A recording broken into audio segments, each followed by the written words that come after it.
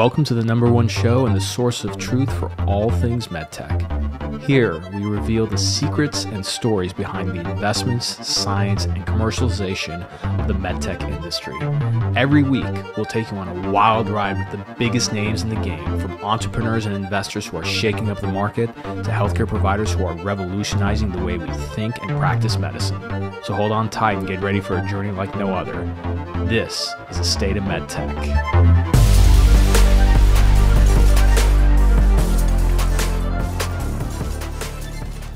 What's going on, everybody, and happy Friday. Another solo pod for you, the lovely Red Hat gang. Big shout out to everybody over on All Hail Medical Sales over on Instagram. So guess what? The day has finally come where I get to review and share the details behind a book called The Salesman Surgeon, a book that is no longer published. If you try and find it on Amazon or anywhere else, it costs about $700, but don't worry, I got it for you, because that's the purpose of the show. I bankroll things like this. And the Salesman Surgeon is by William McKay, who was a medical sales rep. It was written back in 1978, and it's called The Incredible Story of an Amateur in the OR Operating Room. What is it about? It blows the lid off a dirty secret the industry had, which was, back in the day, not only were reps in the room, they actually scrubbed it and did cases. And so I'm going to detail all the juicy, wild stories from this. We did a vote on All Hail Medical Sales. We had not as many as we usually do. So this time we had about 1,123 of you voted, and 75% of you said that you wanted to hear about sales tactics. I'm going to outline the sales tactics he talks about this book. But then a second place vote was like the wild stories. We're going to cover all of that. Before we do, couple of announcements. Number one, if you live in the San Francisco Bay Area, okay, or you're traveling there next week being September 13th, I believe. Let me double check. I always keep getting my dates wrong. So September 13th, man, I should have had this opened up earlier on. There we go. So yes, September 13th, 11:30 a.m. in San Francisco at the NASDAQ Entrepreneurial Center. I'm doing an in-person event with my podcast partner and sponsor, Clary, amazing software company. Clary essentially is an AI company. If you have Salesforce, you definitely should invest in Clary. They plug into your Salesforce. They automate the data getting into Salesforce, makes your life as a rep easier. And then as a sales leader, they extract that data and provide predictable insights on revenue. So that way you can predict revenue like ahead of time. It's an amazing platform. So we're doing an event called How Life Science Companies Can Boost Revenue with the Digital Sales Maturity Model. It's going to be me, their Chief Marketing Officer, Kyle Coleman, who is really well-known, respected in the SaaS industry. He was in sales and moved into marketing. And the one and only Daniel Hawkins, founder of Shockwave Medical, founder of Avail Med Systems. He was Intuitive Employee number 6, right? And so when Daniel and I get together, we take the gloves off and we hit hard on the industry and how sales can be better. So that's a free event. It's going to be at the NASDAQ Entrepreneurial Center. It's going to be an awesome event. So the way you can register, it's free. Check the show notes below, or just go to my LinkedIn and you can RSVP and show up. It's going to be at 11:30 a.m. to 12:15 p.m. Come meet me in person. It's going to be a great place to network. So that's number one. Number two, if you are a medical sales rep and you're ready to change, right, and you're ready to elevate the way you sell, right, I want you to join my program. I've been getting more people into it, which is great. Teams have been signing up. I had an awesome training earlier today with InsightTech, which is an amazing company. Maurice Ferre, who's the founder of Mako, founded this company. They do incisionless neurosurgery. I just trained their team. But you can, as an individual rep, take the investment in your own hands. I've discounted this program for Solo Pod. So instead of paying $3,500 to get in, it's only $19.97. You get all the content to learn how to sell at scale using social media, persuasion, emails, video sales letters. You get the private group, which has VPs, CEOs, recruiters, other reps in it, and the live weekly calls. All those live weekly calls, you can ask me anything. You can ask me about salary negotiations. You can ask me about deal flow, self productivity tips, whatever it is. It's a great way to get close. It's an amazing community for $19.97. Like, it's a hell of a value. You can find out about that in the show notes below. So just click that, and you can just go ahead and pay and just get access. So that's probably the best investment you'll make in yourself. I highly encourage it. And if you need a little bit more encouragement, listen to this one sales rep, what he had to say that happened literally within 3 weeks of him joining the program. Check this out. Amazing testimonial, and I keep getting more of those. Another one, Vendela Martin, who sells to gynecologic surgeons. She started implementing these same strategies that she learned from my program, and literally within a few weeks, I see that some of the publications in the world of OBGYN are tagging a bunch of physicians and then her, because they now see her as a peer. So you can get these amazing results. Plus, this really helps position your career so that if you want to move from your company, you want to get into high-tech SaaS or something, this is the program to be in. Okay, so join the community, join the program. And lastly, this is an exciting one. I've always believed that data is like the most important thing to use in medical sales. The problem with it, if you look at, and I don't want to mention any company names, a lot of these providers that give you access to these databases where you can look up physicians, their procedures, their all the data you want on physicians, so you can target them. Right. The problem is that a lot of these companies, they cost an arm and a leg. And so your company's not going to invest in it. And then they're kind of, it's access to data that everybody has. There's a company I discovered early stage called Alpha Sophia. Okay. ALPHA, and then Sophia spelled SOPHIA. I met up with their founder and CEO, Paul Lucas Hofschmidt. And, we have the same vision in terms of using these databases and platforms to target early adopters. They have a really impressive platform. That's why I decided to partner up with them. And I love it. And the best part about this is that their starting price for just to get a user seat is like $300 a month. So for $300 a month, you get access to their database. You're able to literally look up surgeons, clinicians, providers, and see not only their case volume, see the types of cases they do, the societies that they're in, find their LinkedIn and Twitter profiles, everything. So as a seller, it's a seller's dream, right? And it's affordable. Now, Alpha Sophia, the one thing I told them is that, hey, if, I love your technology and platform, but I need like a great offer for my audience. Here's their offer. If you go to alphasophia.com/Omar, okay, enter your information and you get a quick meeting with them, they're going to give you 3 physician profile searches for free. 3. So, figure out your territory, you get on, and essentially it is a demo of the platform. But in that demo, you're pretty much going to tell them like, hey, this is my territory, these are surgeons I'm going after, and they're going to give you that information for free. Okay, whether or not you use them. So go ahead and take advantage of that. Go to alphasophia.com/Omar to learn more. Now, let's get into this freaking amazing book. This book is insane. Like, it is wild as hell. I've read a lot of books. This is wild. So let's, where do I start? Let's start with the premise of the book. Okay. So, so let me give you a little bit of introduction. I'm going to go through kind of at a high level what this book is about. Okay. And some details. And then I've made, some notes on certain chapters that I want to jump straight to just to read directly from, because I can't make this up. I have to read directly from the book. Okay. So in modern operating rooms, it's actually very common to see various individuals other than medical professionals, right? So reps, etc. Right? A physician named Dr. Oshner noted that in these rooms, they actually serve as a training ground, not something that we're all very familiar with for a lot of people, which includes engineers and salesmen. And a lot of these non-medical personnel back in the day were observers. There are also a lot of times where their expertise were invaluable. Think about back in the 60s and 70s when a new technology came out. It was very difficult for doctors back then to keep up with training and everything. There's no internet. And so a great example of this that Dr. Oshner noted was struggling to identify a pacemaker malfunction. And at that moment, it was a salesman, right, a medical rep who had a really good eye for detail, was able to diagnose the issue and save the potential from, reoperation and harm. Okay. And this isn't in like an isolated incident. There was a lot of renowned surgeons like Dr. Den Cooley. He's a famous cardiothoracic surgeon, competed directly with Dr. DeBakey, and, many others who have confirmed that, we have like technicians and salespeople in our operating theaters and they help. Okay. It's crucial though to clarify the fact that these non-medical attendees, didn't directly participate in their surgeries.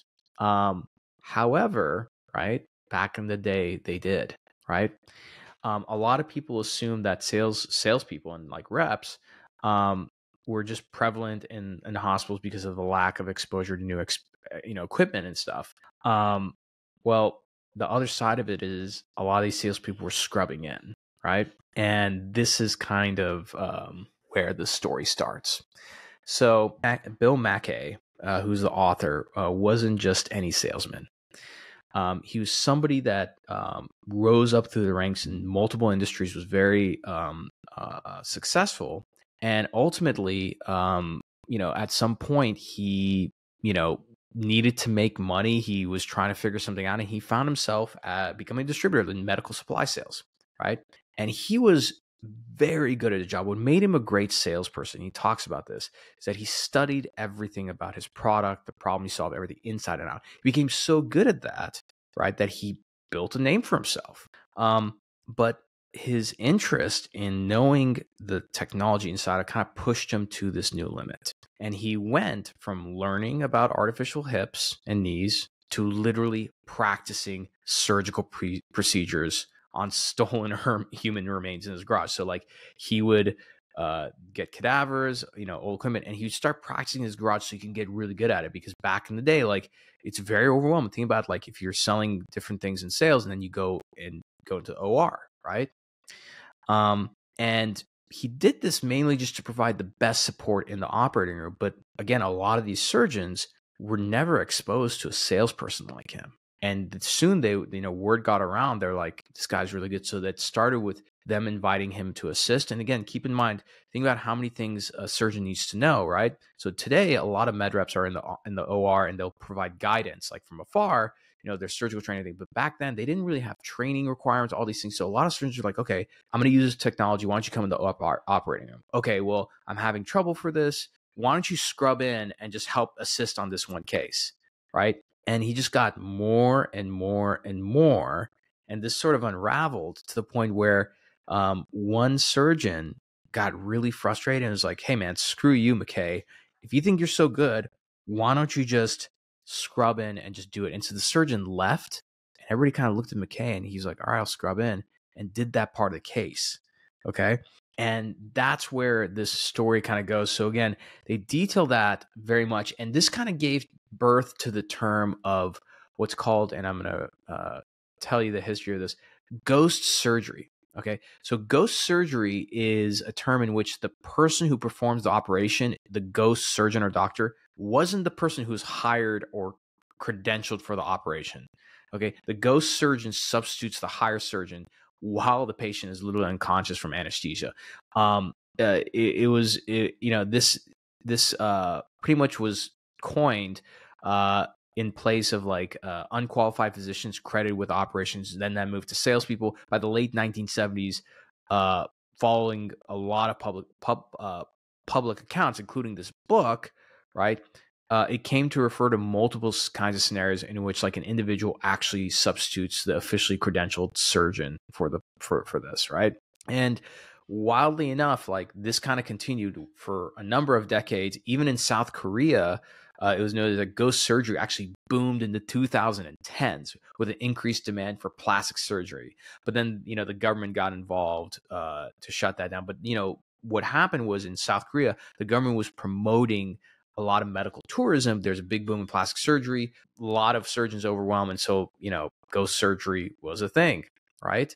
And then ghost surgeries actually allow surgeons to double book operations and essentially maximize the number of patients they accept. So think of it like this, like, again, all around the world, stuff like this can happen where you're a surgeon. If you want to double your revenue, double book your cases and have like a rep in each room, just kind of overseeing that part, either a rep or a PA or something. And that's how you maximize your profit. Because, the one thing we've learned about scale these days is that you're not going to retire on renting out your time, right?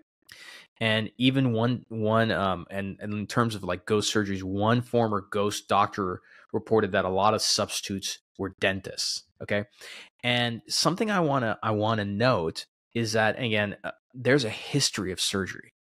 Surgeons come from this guild of barber surgeons, where back in the day, when a physician wanted some cutting, needed some help, doing a surgery, this is like hundreds of years ago, they would call barbers because barbers had like scissors and different things, right? A lot of times they would come from the back door. This is why in certain places, surgeons are given the title Mister, right? Because the designation of doctor back then for barber surgeons wasn't available because they weren't doctors. So they would insist that like, hey, all right, the doctor is going to want me to come and help. You're gonna address me as Mister, like a higher form of being addressed. Okay.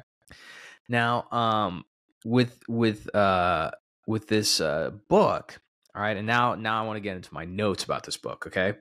Here are the chapters. So like, this is what I recommend doing with a lot of books is I actually write on the inside cover. And what I do is shout out to Alex Wilden, who's a book influencer.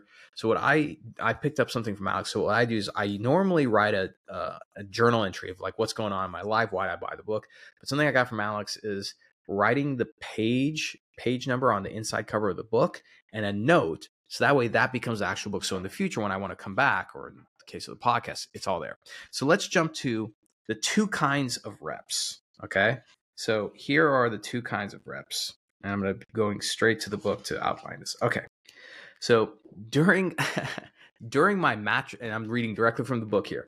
So McKay says, during my mattress selling days, I had noticed there are 2 kinds of salesmen. Those who take orders and run errands for doctors, and those who know their equipment and demonstrate it to surgeons in the operating room. I decided to become the latter kind because, amongst other things, they make the most money. I also decided to become the best medical equipment salesman in the business. This meant, for starters, knowing the equipment, which I could not do merely by reading catalogs. Harry Fontaine was a great help in this respect. Harry Fontaine was a surgeon, by the way.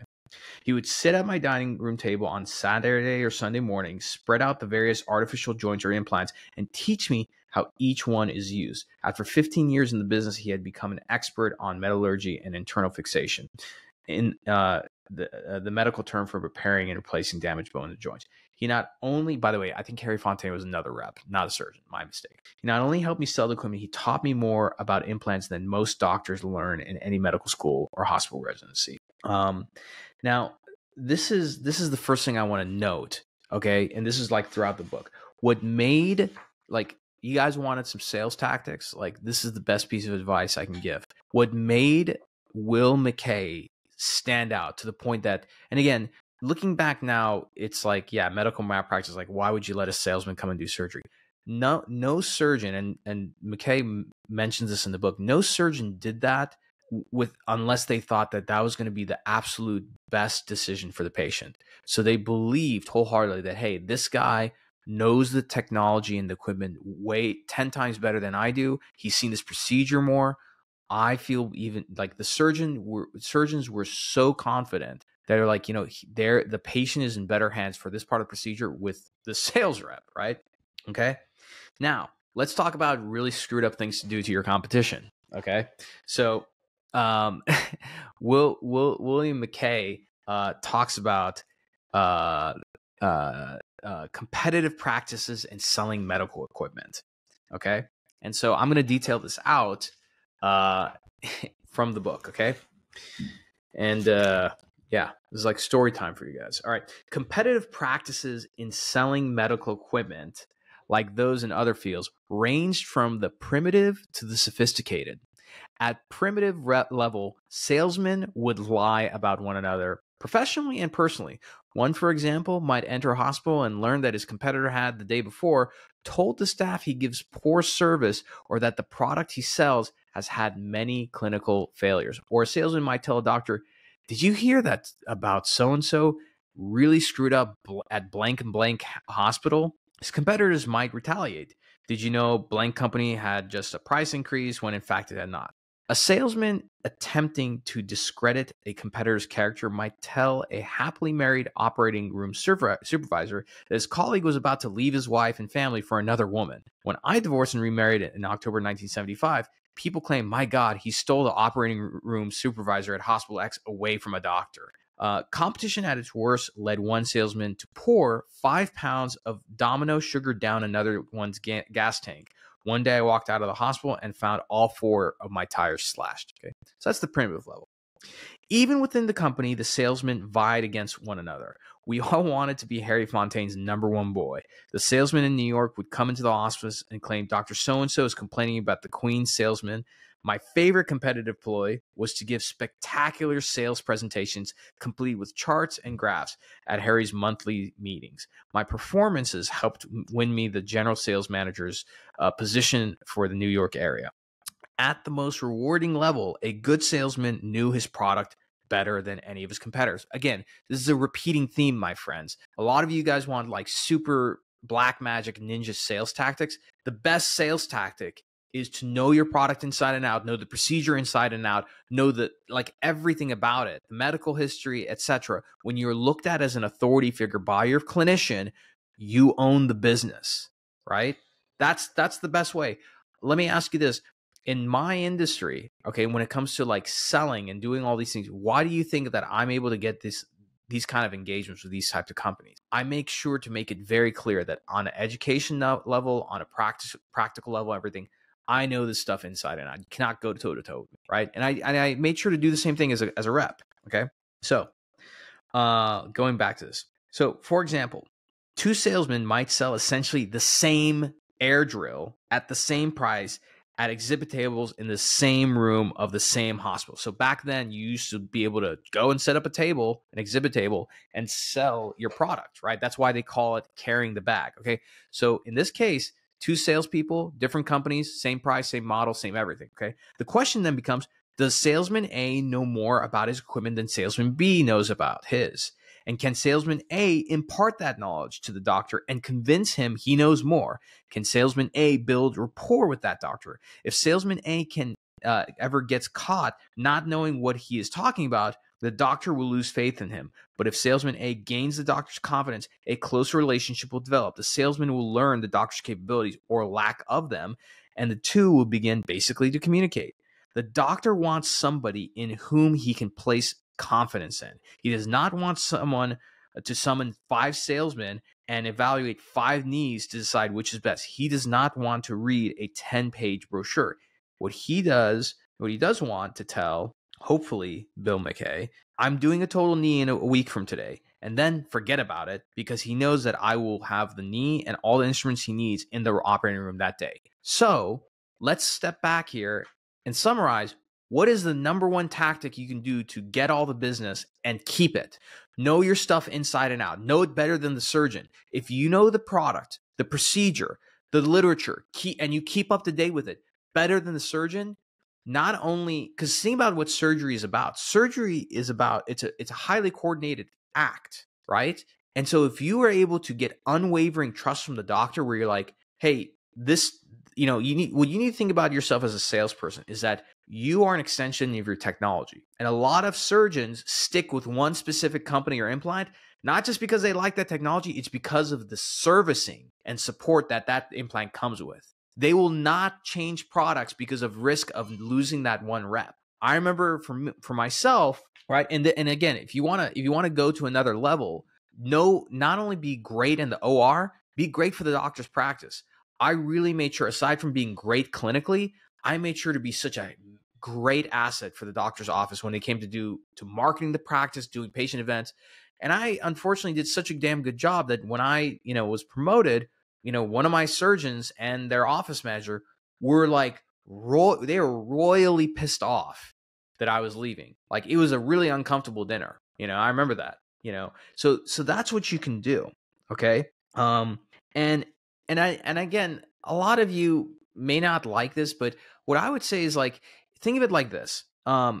If this is the best way to answer the question, do you know what the hell you're doing? I want you to think about your specialty, whether it's urology or, anything else. If you're in urology, or I don't know too many people in urology. Okay, let's go with urology. Okay.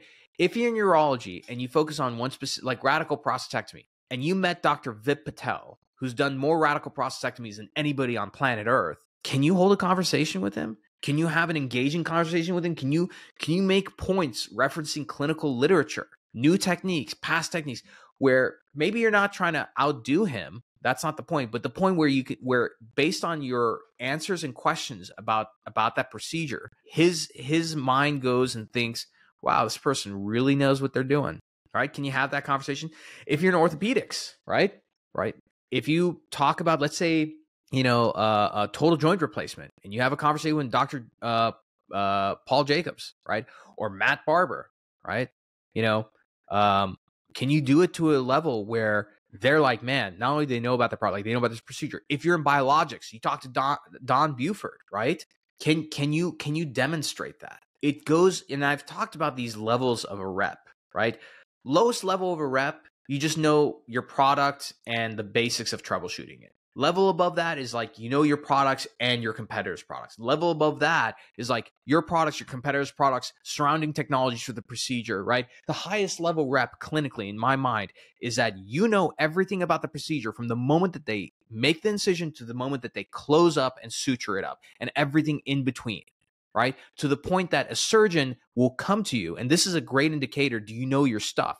Does your surgeon come to you and say, hey, I'm thinking about using this new product or technology from a completely different company. Have you heard anything about it? What are your thoughts? Like, when you're getting solicited like that, that says something, okay? Not easy to do, okay? Let's get into some more juicy details here, okay? One of the notes that I have, and again, this is written in 1978, not much has changed, right? Sometimes the best advice, my friends, look, sales channels change, platforms change, everything. Some of the best advice has not changed. Books come and go. If a book lasts a year, it's a good book. If it lasts a decade, it's a great book. If it lasts half a century, it's a classic, right? That's why one of the most sophisticated books on marketing, shout out to the Mad Device rep who bought this book and read it and was like, dude, it's a great book. Breakthrough Advertising. That book, up until a year or two ago, used to go for $400 or $500. That's when I bought it, right? Now they started republishing it. It's still $100, right? That book was written in the 50s.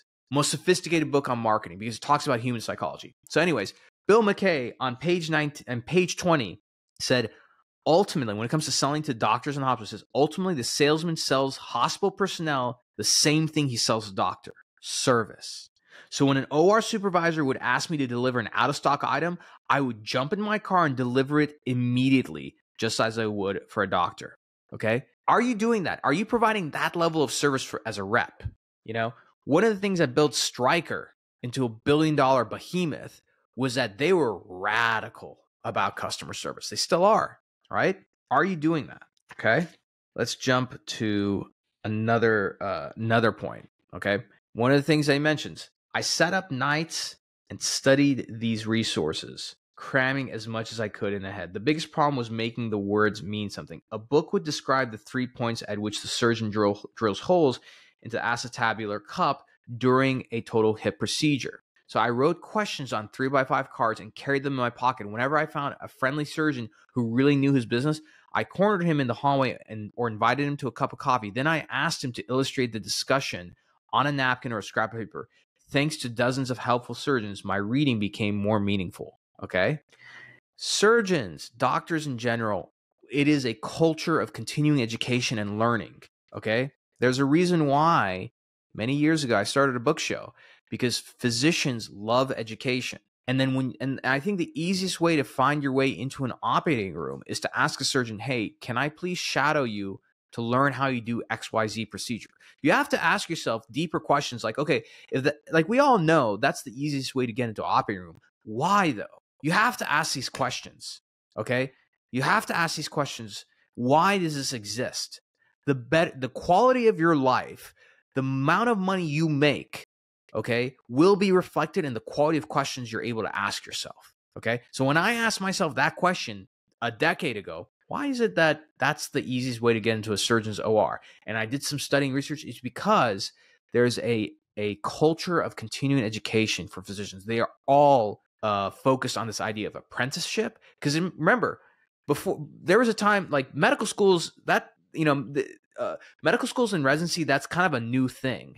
Like there are medical schools that have existed, but hundreds of years ago, there was no such thing. How did surgeons and doctors train? Through apprenticeship, through teaching. Okay. So that's why. Okay. Now, again, you want a great sales tactic from me? Because again, I know all of you guys are looking for a shortcut. That's okay. I'm down to shortcuts. Spend more time on LinkedIn digesting medical content. If you are not already doing it, okay, this is a little freebie out of my own course. Go look up the hashtags relevant to your specialty. So if you're an orthopedic, you should be following orthopedic surgery, orthopedic surgeon. Orthopedic spelled both the British and American way, because there's two different spellings, and then procedures related to it, arthroplasty, knee replacement, whatever it is. So you can start seeing the exact procedures and publications coming out, right? These surgeons are publishing their cases live every single day for no other reason except that this is the way they're able to scale education and get insights from everybody else. That's why doctors are spending more time on LinkedIn and posting, because think about it. Not everybody's going to go up on podium at AAOS or AOA or whatever. They can post a case live to their peers, get feedback from the top surgeons in the world, and then change the way they do it the next day. That's all there to see. So you can be learning from that. And as an example, let's say you, for whatever reason, you don't want to post on LinkedIn, which there's no reason why you shouldn't. You can. And by the way, your HR, it's not against your HR policy. You can't post about procedures, but you can post on LinkedIn, right? You can learn about those procedures. One rep, actually he was in my program a year ago, was at a company where he was just very nervous about posting, never posted, but he would go through and read through the clinical posts for this one cardiothoracic procedure, right? And would follow different surgeons and learn, and then ran into a big CT surgeon in the hospital, somebody he's been trying to convert, goes up to the surgeon and says, "Hey, Dr. So-and-so, my name is XYZ. I'm with the company. By the way, like I follow these different surgeons on LinkedIn, and I noticed this one procedure that was posted. This is the technique they used. I'm wondering, why do you approach this procedure with this other technique? Like, is there a reason why I haven't used this technique?" And the surgeon was like, "Wow, like actually I follow those surgeons too, and I never knew about that technique. Nobody ever asked me why, but I guess I'm just trained that way, but I actually would be open to trying this other way." And that's how he got into the operating room, okay? You got to think more creatively, okay? And my point about this is that don't take my words. Let me reference one of the greatest capital sales leaders in our industry, Christopher Sells, who passed away, a couple years ago. One of my late mentors. One of the best pieces of advice he gave me: be a student of the game. Be a student of the game, right? And how do you become a student of the game? You sit on your butt, nights, weekends, you study. You want to make money in this industry? You sit down, you put in the work. If you wake up every day and you just throw your scrubs on, you get in the car, you put your equipment in, and you turn on the radio and you check out and just go to the hospital, you're going to lose. Do you wake up with a plan? Right? Do you have a system you go through? Do you have daily activities you go through every single day? Every Friday or every whatever it might be, does the surgery department in your hospital, they have a journal club? Do you join those journal club meetings, right? Do you keep up with the literature? Okay? Like, what are you doing? You want to go up in this industry? The number one way to move up in this industry, whether you're in sales or you want to go into marketing or product management or anything else, know whatever you're doing inside and out, from the clinical aspect of it, the economic aspect of it, the marketing aspect, all these different things. Knowledge is not power unless it's put into action. Acquire the knowledge, put it into action. People will notice. They will gravitate to you like moths to a light. That was the biggest insight that I got early in my career. Okay. And I would say things worked out for me pretty damn well. Okay. Let's move forward. All right. Let's see. Next note. Knowledge sells. All right, that was the next one. Okay, you guys seeing a theme here, by the way? Because again, look, I poured through this book. It's a 200-page book. It's not that long, but I went through here with a fine-tooth comb to be like, okay, what are the sales tactics that my audience is gonna love? This is it. Okay, here we go. Okay, so the first time, good old Billy McKay touched a patient was in 1974 during the surgical installation of an artificial knee. Okay, total knee arthroplasty. Okay, given the unorthodox nature of my medical education, I was as ready as I could be expected for it. One February afternoon, I visited the orthopedic surgeon in my territory to tell him about different implants I sold and to persuade him to switch to my product line. Okay, on that particular day, he had something to sell me. He had a daughter who worked for him, an attractive girl in her 20s. By the way, keep in mind, this is the 1970s, so like I'm not filtering this book at all. So if you're offended already, I'm sorry. I'm just reading from the book. An attractive girl in her 20s, and as I sat down to talking to him, I did not wear a wedding band those days. I could see the idea take shape. He called for a patient's file, and when she brought it into the room, he made his move. Oh, honey, do you know Bill McKay? As soon as she left, he said, so you married Bill? I replied, yeah, I've got a couple kids. And he said, oh. I could see the matchmaker's anticipation drain from his face. Now he was ready to really talk business. It was a ritual that was becoming all too familiar, and it began something like this.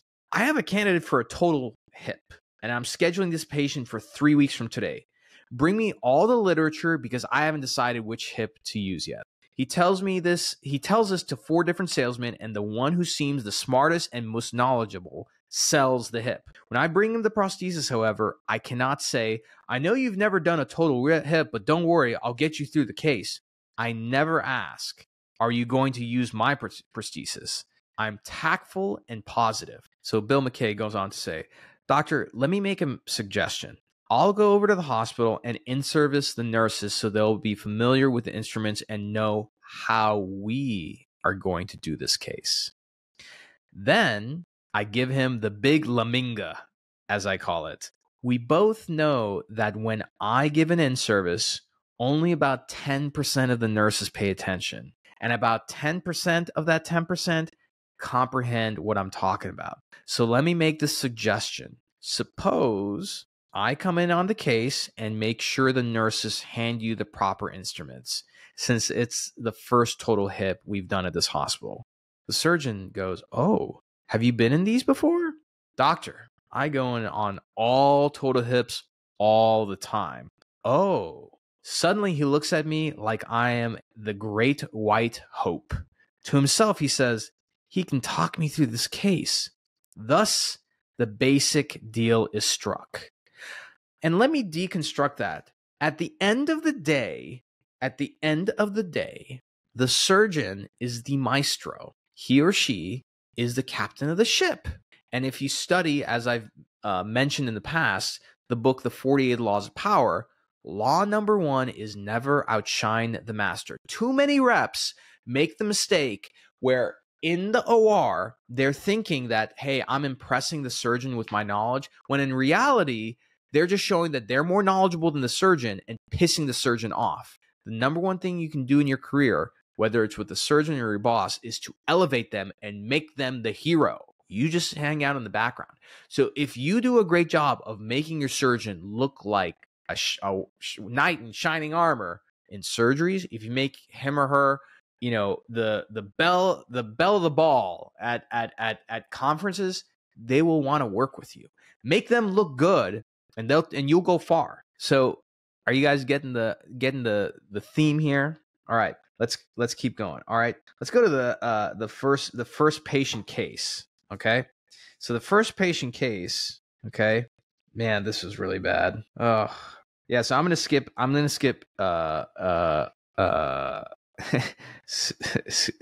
skip this part, but like essentially, I mean, the first patient case, I mean, it was just wild. And so like as doctors become more flustered with new technology, either they're just gonna abandon or pretty much say, screw it, you want this to go through, you want me to use this, you do it. Okay. So when Bill McKay stepped into his very, very first case, right? This is essentially what happening. They were working on, let's see, was it a total hip? Doesn't matter. Okay. Essentially, he was trying to console a very frustrated surgeon. We've all been there, right? But his help was adding to his frustration. Okay. He continued to fume and suddenly picked up an instrument, I never saw what, and threw it across the room. Yeah, that shit happened back in the day. I've seen that happen even. Dr. Perth, I said, the lag screw is in and we'll get the plate in too. But Perth was not to be consoled. You put the effing thing in, he bellowed, and strode it into the next room and started looking at x-rays on the view box. The moment I realized that he had turned the entire case over to me and left the operating solo, I felt shocked. Then fear set in. I'd stepped into cases before, but never alone, with only an anesthesiologist and scrub nurse on my side. Okay? So that's how it all started, right? And then it just spiraled out of control there because he did such, again, keep in mind, this guy was like in his garage working on cadavers and just trying to be a very knowledgeable salesman. And as a result, got so good at it that surgeons were like, yeah, let me just get Bill McKay to do this. Like, he's going to do this better than I because he knows the technology better. He's seen these cases. It'll be the best thing for the patient. Okay. Now, let's get to the total sale. Okay. This is, from chapter 6. This gets more into sales tactics. So a colleague in the orthopedic business once called me the best salesman he had ever met. Since he was a competitor and a good salesman himself, I took this statement to be the highest praise. Selling is difficult, but it is a cutthroat business. The key is to sell your company's product. If you fail, financially speaking, you're dead. So I sold as hard as I could, and sometimes I made friends and sometimes I made enemies, but it was all part of the game. My selling technique was based on 2 premises. First, I would give the best possible service to doctors. Secondly, I had to know more about the implants than anyone else, including the competition and sometimes the surgeons themselves. With time and experience, my technique evolved to the total sale, right? It worked best on a Saturday morning when I attended a hospital's monthly orthopedic conference where the doctors could meet and discuss recent cases of interest. I was specifically interested in attending the meetings at smaller private hospitals, for they were my biggest accounts. At the large teaching hospitals also held orthopedic conferences, but I was less interested in them because they dealt mainly with trauma cases. In my scale of priorities, the opportunities to sell an artificial hip costing $350 outranked a $1.85 pin used in an average trauma case. Okay, so just taking a quick step back, highlighting the main points here. What made this guy so successful? Extremely knowledgeable about his products, the competitors' products, more than surgeons, and to provide a great service. You do those 2 things, right? You will win, right? Outside of that, if you don't win, you can't, you've done everything you can, right? Now, here's another interesting tactic that I titled How to Hold an Audience. So this is when Bill McKay was doing an in-service or presenting or something. I would try to hold my audience in thrall as long as possible, since it meant 20 or so fewer doctors I would have to chase afterwards in their office. This I did in a variety of ways. One of the most effective ways to engage in debate with one of the doctors, was to engage in a debate with one of the doctors. I recall one occasion when a doctor remarked that a specific type of hip was easiest to implant because the greater trochanter did not have to be removed, and the implant more closely resembled the natural hip. He added that these hips were made of Vitalium, a cobalt chromium alloy that is more inert than surgical steel. When he finished, I asked, "Are you familiar with the recent report in the Journal of Bone and Joint Surgery on the repeated breakage of this type of stem?" The surgeon would reply, "No, I'm not." "Doctor, are you familiar with reports by 2 doctors in Massachusetts on the reaction of tissue to Vitalium?" No answer. "Are you aware of the reports of the fatigue factor of Vitalium as opposed to steel?" And so he would go on and on. And so his object, or I'm going to read directly. My object was to overwhelm him with expertise. My debates usually succeeded because I did my homework. Now, I don't recommend going and being combative with doctors, but keep in mind, this is part of surgical culture. If you sell robots, you know what I'm talking about. So when I used to be at Missouri Robotics, I had to really prep for war when we would go to a conference, because in the early days when we were trying to push robotic spine surgery, our robot was pretty much a punching bag for a lot of surgeons. So I had to be prepared to go toe to toe, not just me, but also other reps, and people, and some people who I felt were masterful at handling these debates. Big shout out to Robbie Breedlove and Matt Afshari, who are our sales training managers. I think 90% of all Missouri trained surgeons went through them. And I think 100% of sales had to be done with a training lab with Robbie Matt in the early days. And so you have to know how to debate clinically, and that starts by knowing the clinical research inside and out. Okay. Now, the last thing I want to touch on, and then I'm going to sort of share like how exactly, like why did this guy write a book about this stuff? Spoiler alert, he got sued. But one of the things that he mentions in the book, which is really interesting, is that like this, these kind of rivalries, right? You see it on the medical sales side. It's also part of the culture of medicine. So surgeons, I mean, they're like this today. Physicians in general, but definitely back then. So like, for example, being on the roster of a hospital, doctors would virtually lie, and reading from the book, lie, cheat, and ingratiate themselves with emergency room nurses in order to increase their share of emergency room time, because that's where they get referrals. One orthopedic surgeon, who considered himself quite a ladies' man, courted the nurses until they started recommending him instead of the doctor on call to attend the case. Again, I'm reading from the book, people, so I don't want to get canceled, but I'm just reading from the book that was written in 1978. I can feel the woke warriors coming into my comments. I delete them, by the way, because I'm just not going to put up with that stuff. Probably not for this one, though. It helps with the engagement of the algorithm. So joke's on you. Now, how did this all sort of end? Okay, and by the way, some of the headlines when this came out: the wrong hand on the knife, salesman relates role in surgery. I have no illusions about being a doctor, but I'm an expert on implants. Surgical salesman admits to assisting in over 900 New York operations. Salesman drilled into patient's skull to show a surgeon how it could be done. False patient data reported at a hearing. A salesman's surgery saved the life. Amateur hour, anyone for surgery, amateur surgeon. So these are all the crazy headlines that came out as a result of this. How did this happen? Let me tell you. In 1975, the Will McCain, which again, he was a GM, general sales manager for a prosthetics company, participated in the orthopedic surgery of a patient named Franklin Morando at the request of the lead surgeons, David Lipton and Harold Massoff. What happened next was that, keep in mind, this is what's reported in the news. McKay never gone to high school, had no medical training, but was interested in surgery. And by the time of Mirando's operation, he had been frequently involved in surgical procedures, especially those with prosthetics. McKay was present for Mirando's operation while his hip was replaced, using equipment from his company. Feeling that his advice was being ignored by Lipton and Massoff, McKay left to go golfing, but was called back to the operating room by Lipton and Massoff when it was discovered the implant had come loose. McKay spent 3.5 hours operating, and it was later found that the medical records had been manipulated to remove evidence of McKay's participation in the operation. Okay. And again, like, let's face it, like this feels familiar to me. I mean, not scrubbing into the surgery, but you're in a surgery, you're maybe trying to provide guidance to a surgeon. They're not listening. So you're like, all right, I'm bouncing. Like, what can I do? All right. Or at least back in the day. Right. Mirando, the patient, was pretty much crippled by this 10-hour operation because his one leg ended up being like 2 inches shorter than the other.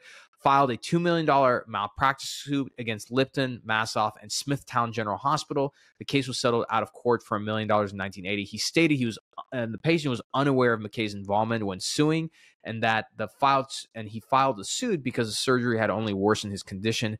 Lipton and Massoff were indicted for allowing a non-licensed person to practice medicine and for manipulation of medical records, but charges were dropped in 1978 after the district attorney spearheading the investigation was defeated for re-election. And when McKay wrote this book, he pretty much did it to kind of document like how he kind of got involved in all of this, right? And I think that in the most part, what McKay is documenting was like he got really good at something. He trusted the surgeon's decision because if the surgeons felt that he would be the best choice for that part of the patient's care, he was okay with it. And it kind of all came unraveled when the fact that these two surgeons didn't want to listen to him about how to use the device, and he decided to leave the OR. And when he was called back because they made a really bad mistake, he was the one who had to scrub it and undo that mistake, and they manipulated medical records. And so the conclusion of the book that McKay had is just that he hopes that as a result of this book that ghost surgery, that they would legislation would come out to protect patients against ghost surgery. This was not happening because again, back in the day, it was just like, as a surgeon, it's like, hey, how can I make more money? I'll book more cases and just oversee them and either have like reps or nurses, and again, some countries dentists, do that part of the procedure, and I'll be good, right? So yeah, this is wild as hell. You can find the PDF version of this book somewhere online if you look hard enough. Again, if you want to get a hardcover copy or just a physical copy of this, it's $600. I took care of that on this show. But if anybody knows the whereabouts of William McKay, I'd love to have this guy on my show. I tried to do some research, but just I haven't looked hard enough. But let's kind of wrap up with this. What are the main conclusions here? If you want to get, first of all, wild story, right? It's important to know our history as sales reps, including, again, like the quality questions you ask yourself are going to be dictated. Let me repeat that. Sorry. The quality of your career, quality of your life, the quality of your success is going to be reflected in the quality of questions you ask yourself. So working in this industry, when you hear things like, hey, carry the bag, carry the bag, carry the bag, you should inquire to understand, why do we say that? And then you learn that, oh, that's because back in the day, you carry the bag in to the doctor's lounge, open it up and say, hey, doc, here are the new tools I got. Here's what's new. What do you want to use in the case? Okay. But the most important takeaways from this book are things that are still timeless advice. You want to be irreplaceable in the OR. You want to get all the business. You want your name to mean something. You can do that through two things: unwavering, unmatched knowledge of what you do, which includes your products, the surgeries, the pathologies, the clinical research, everything. Like you need to emit this energy that like that person knows everything about this procedure. The people I worked with in Missouri, again, Matt Afshari, Robbie Breedlove, Sean Stewart, Jason Carl, and the list goes on. These people trained everybody, including themselves and myself, to know that spinal fusion and specifically robotic inside and out, unwavering, so that to the point that clinicians looked at us as peers, because when we planned surgeries, the surgery did not happen unless a rep was in the room, and we were able to have clinical discussion and guide the procedures so that the robot was used in the most effective and efficient way, right? So know your procedure, know everything inside and out. I don't care if you have to make note cards, whatever. A lot of you complain about, oh, the procedure guide. And, every rep that's reached out to me for advice, I always ask them, like, how well do you know your procedure guide? And if it's not inside and out, like, you better know that stuff like Goodwill, like Matt Damon in Good Will Hunting, right? Then you can't be successful, all right? You got to know your products. You got to know the problem that you're solving, right? When you become an expert at the problem, not just your products, when you become an expert at the problem, right? That's when you're going to have a monopoly on things, okay? And again, I don't mean to brag about myself here, but I'm just going to use myself as an example. When it comes to selling through social media to hospitals and physicians and clinicians, selling and marketing, I am the most authoritative on that, on planet Earth when it comes to that, because I've spent countless hours, not only, of course, research and studying, but actually doing the work, getting the results, understanding it so well. When anybody thinks of like, hey, how do we use social media to sell to doctors? I'm it. There are plenty of other people. There are other people who do this, who talk about it, but not like me. When you become the one and only, that's when you get all the business. This is why, and again, this is a solo pod. I don't promote these. That's why I'm a little bit more intimate with the audience. This is why, like, if you look at Clary's a software company. They do not sell medical devices. Clary sells software to businesses. They're a B2B SaaS company. Why did they come to me? Because when they thought of like medical sales, right, and selling digitally, I was the one and only, right? That's the reputation you should develop, right? That nobody will go toe to toe with you on those things. And so clinically, again, I'm not telling you to be combative, right? What I'm telling you is be a student of the game. If you show surgeons and the OR staff that you are all in on this thing, you're not just like some fly-by-night rep that's like showing up randomly. It's like, oh yeah, call me when you need it and everything. We all know the type. Right? But when you show that you're in it, right, that you're spending your spare time studying the procedure, keeping up with new technologies, you talk to the surgeon, say, hey, when the hospital does the next journal club or these procedure, can I please be in the room? I'm not gonna, say anything. Can I be in the room? If the answer is no, it's like, totally okay. Can you let me know what journal publications you guys are reading? I'd love to read them. Sometimes, like when I was in startups, like I didn't have access to the journals, And so I asked the physicians like, hey, doctor, I'm part of a startup. We don't have like a login for that journal. Could you send me a PDF of that? I want to keep up to date. People respect you. When you become a student of the game, people respect that. Long number one, right? And the number two thing, right, in no specific order, just provide unbelievable customer service, right?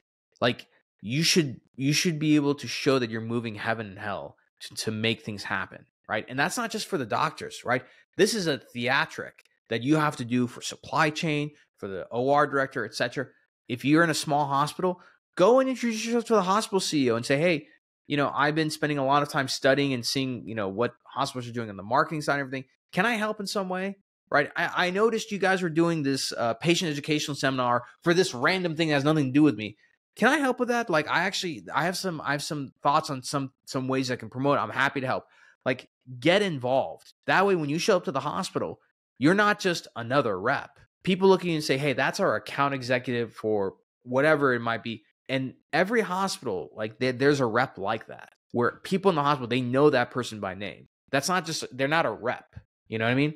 And when you develop that kind of reputation, okay, when you leave one company, go to another, surgeons will be genuinely interested to learn about that company, because they say, if that person is willing to go work at that company must be really special for that rep to decide to work for them. Okay.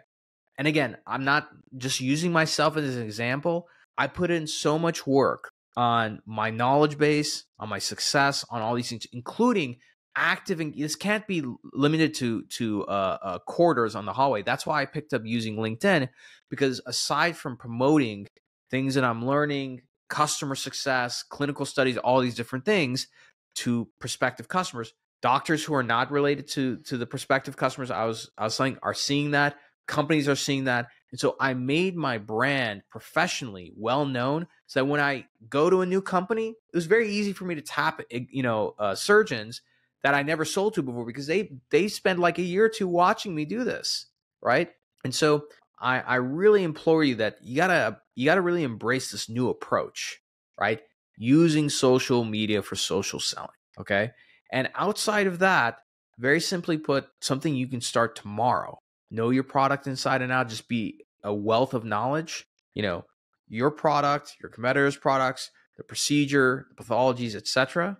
Okay, and the new research attached to it. And number two is, how can you provide the best quality of service?